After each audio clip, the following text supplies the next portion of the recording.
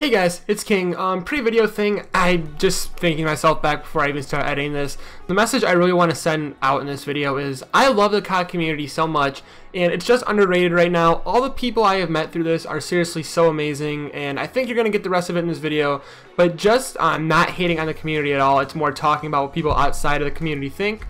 But yeah, I love you guys. We're going to make BO4 great, and I hope you guys enjoy the video. Hey guys, what's going on? KingOfEmAll, and today I want to talk about a little something more serious kind of thing. I mean, I don't really know how serious it is, but I seen this tweet the other day by Horizon Slip. Someone liked it, so it popped up. I don't follow them, but I'm going to throw it up on the screen right now, and it says, right now, the director side of the community is at its lowest point it's ever been at. There's such few teams for underrated people to grind for / join. Underrated guys are best off staying solo and working on building their own brand / name. It sucks to see how things are. Then someone replied, 2014-15 Prime Days, so many good teams, the memories. So in this video, I just kind of wanted to give my thoughts on that because I think that's actually a super good topic to talk about right now, considering I'm a very small content creator trying to build my way up, you know. So basically what he's saying, you know, what is there to grind for? Because when you're in the COD community, it seems like it's all about joining teams and, you know, joining an org and grinding with people. And that's how I felt when I first started, you know, when I first started my YouTube channel, I wasn't totally in the Call of Duty, but it just felt that way. You know, I met Maru very shortly after, and with how much of a sniper he was, I know he doesn't really snipe anymore or play that much anymore, but he just totally got me into that, and I just started quickscoping so much more again like the old days, and I kind of, you know, was learning all about the trick shotting community and everything. I just learned so much, and I'm like, okay, you know, this is awesome, like, this is what I want to do. So, you know, in that time, you know, we started our own team called Asylum. If you guys remember that, you're awesome. And after Asylum, I ended up joining a team called Inbound, which I thought was super cool, because it was like my first, like, official, you know, bigger org kind of thing. They only had like 1.2k when I joined or something, but then I took a break from YouTube, my first of 2 breaks, and I got kicked for being inactive, which I totally understood. Then when I came back shortly after, I joined Vital. I'm sure a lot of you guys remember Vital. It seems a lot more guys from those days are still around, so much love to you guys. But yeah, joined Vital, and Vital was awesome. I had a ton of fun there. I met some guys that I'm still friends with, and I'm thankful for every moment I had in there. And then once again, I fell into a break, and Vital ended while I was on that break. So that's my whole history with the teams aspect, but now I just kind of want to talk about the current state. He's not wrong when he says there's really not much to grind for, you know. It's just due to the fact that the COD community is at a low point right now because Call of Duty became so unpopular these past few years. But the thing that I want to, you know, counter-argue there is, like, COD as a, like, in whole might be general, you know, COD might have a bad rep, but, like, when I look at the COD community and the people in it, there's some of, like, the greatest people ever to me, because everyone that has joined my, you know, stream, everyone that has subbed to me, like, you guys are all so nice, and just the people I've met through this are amazing, you know. So it's kind of like, yeah, alright, you know, the community as a whole might have a bad rep, you know, outsiders kind of look on it and say, oh, Call of Duty, you know, that's stupid, who still plays Call of Duty, who still wants to, you know, make COD videos in 2018? Me, this guy right here, you know, like, so people who aren't in it want to talk all this stuff about it, but in reality, to me, like, the people that are in it, the people that I meet are some of the greatest people I've ever met, and people who are, seriously, I would think of that are going to be lifelong friends at this point, you know. I have met some of my greatest friends playing this damn game. Now, as far as the team / org side, I can understand what he's saying, because a lot of the newer teams and stuff like that, they are underrated because the amount of players in Call of Duty today still aren't as big. I know, like I just said, everyone in the community is great, but it is so hard for a new team to come up because Call of Duty as a whole, I feel, just has that rep of, you know, it's a thing of the past. Why are people still doing it? Why are you guys still playing it? And, you know, like, I go and I was just watching old videos the other day on, like, days and all this stuff, and I seen, like, so many people comment, oh, I miss these days, I miss this, I miss that, and it's just like, people still do this stuff. Why? Because people still love it, you know. I know Fortnite's taken over now, and me myself, I'm not a huge Fortnite guy, but it's like when I go into these comment sections on YouTube and I see people saying, oh, I miss this, I wish you guys still do this. I know FaZe doesn't really do it anymore. They still have some great snipers, by the way, that you guys should definitely go check out, because they still play COD, which I think is awesome, even through all the Fortnite times. But the people that say that, you know, it seems to me like they're just out of touch with the current community. Like, I wish that they could go and, you know, find these underrated teams. And for me, as, you know, a YouTuber that is so super small, it's like, it's almost hard to grow in the COD community to those heights that you see these vloggers reaching and all this stuff, which is, I totally understand the COD guys that went over to vlogging, because at that point, you know, it was already their life and they wanted to make, you know, a bigger leap for their YouTube channel because that's all they had. I wish they could have, you know, mixed vlogging in with Call of Duty and stuck with it, but sadly that's just not how things ended up. But then, you know, I look at like this month, I don't know if you guys know who Fortunate is, or Ghost. They're the big players on this game currently.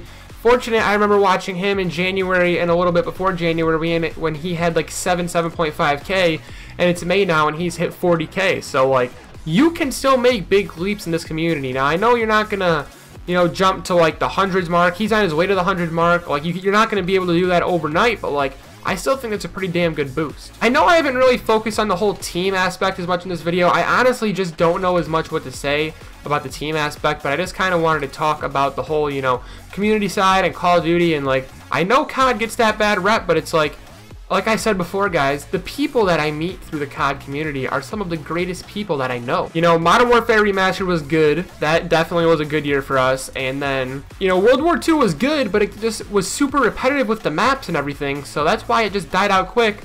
And then Fortnite's taken over. And a lot of the people that are playing Fortnite now are some of, you know, the old COD guys. A lot of the old COD guys and a lot of the old Call of Duty fan base, to be honest.